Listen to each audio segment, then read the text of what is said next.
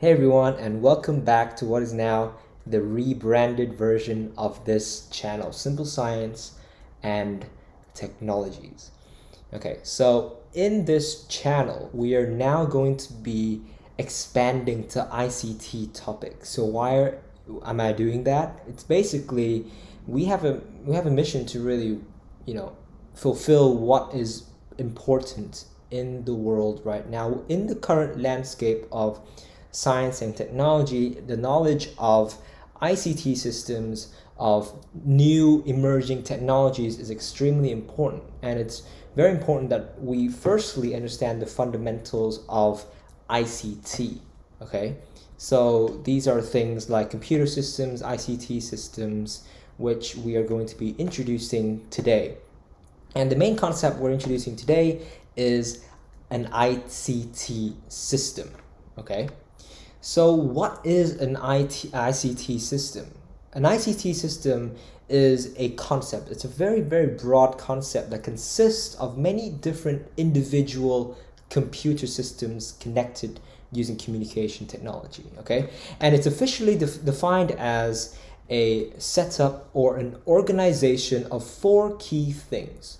Okay, so firstly, hardware. So these are the physical components that go into creating systems. So things like, the computer hardware, your smartphone hardware, and then you've got your software. These are programs or rule books or instructions that go, basically code that are used to operate in computer systems.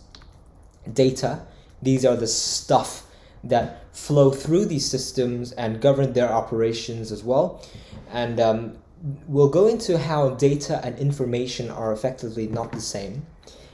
And we go into deep detail about how data analytics can be very, very powerful in our everyday lives. And we've also got users. These are individuals who will be affected or rely on computer systems in their everyday work and in their everyday lives. So, as I've could probably have imagined before for you all, ICT systems are not computer systems. Okay, these are not the same. You must be able to differentiate between the two so that you can understand that a ICT system is rather a group of computers, their software, so the hardware and the software, as well as the communication networks that allow for data to transfer between these different systems, as well as the users that are impacted or rely on these technologies every day.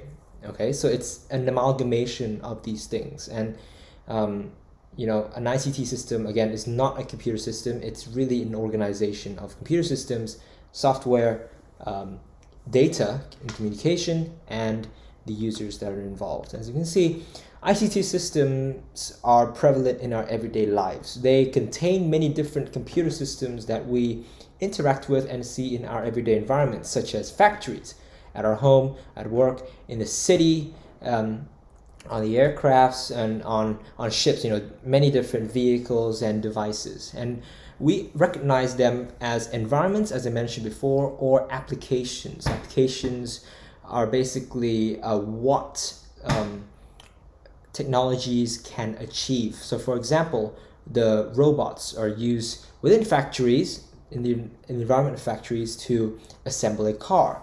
Our Apple MacBook and our iPhones are used every day for us to control important applications like perhaps Spotify, Messenger, calendar.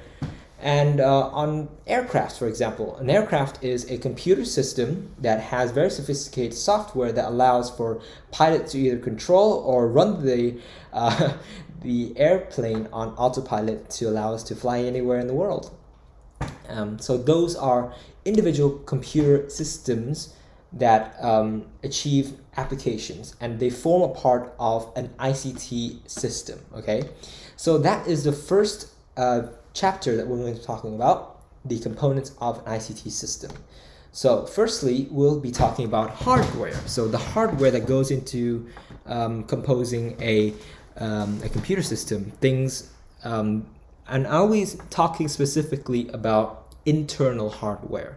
So these are not external hardware, things like input and output devices. We'll be not talking about mice, keyboard, speakers, because believe it or not, we don't need those to operate a computer.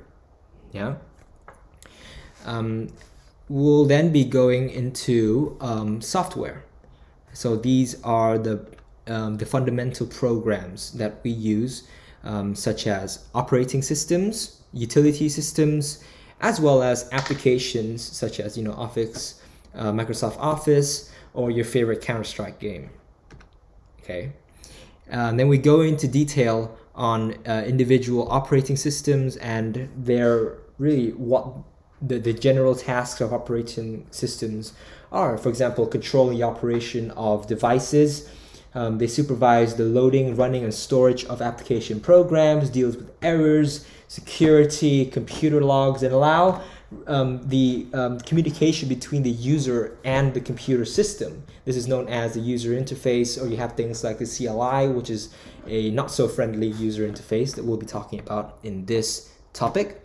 We'll also be going into different computer systems. So from your general purpose PC setup to laptops, kiosks, smartphones, okay? And then we'll be talking about another subset of computer systems that we recognize as emerging systems. These are things that are becoming a more prevalent part of our everyday lives, that are growing at remarkable rates, that we typically don't necessarily interact with it in our everyday lives. These are things that are quite high-tech, things like artificial intelligence, robotics, and for example, quantum cryptography or encryption. So these are very promising technologies that we will only learn on the surface. Okay, so these are the 5 key topics that by the end of this chapter, when you do come to familiarize with, you'll be able to have a very broad overview